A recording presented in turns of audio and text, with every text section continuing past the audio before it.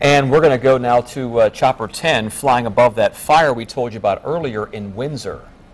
The fire is now out. You see the truck moving there along the way and some scorched land. And looks like a vehicle, too, was burned by the side of the road. John Massey is above it all. What's going on, John?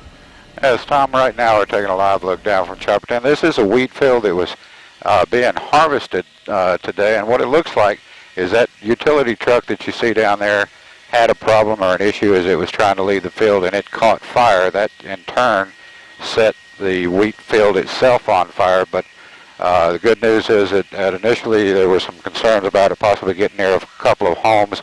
Fire crews did respond very, very quickly to that, and they do have it out at this time and did not threaten get very close to any of the homes around here. Unfortunately, at least one truckload of wheat for this farmer has been lost, but no reports of any injuries at this point. This is in Isle of Wight, just to the east side of Windsor, but you can see the area that did get burned.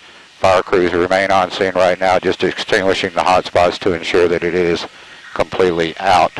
Tom? All right, thank you, John Massey, reporting live from above Windsor.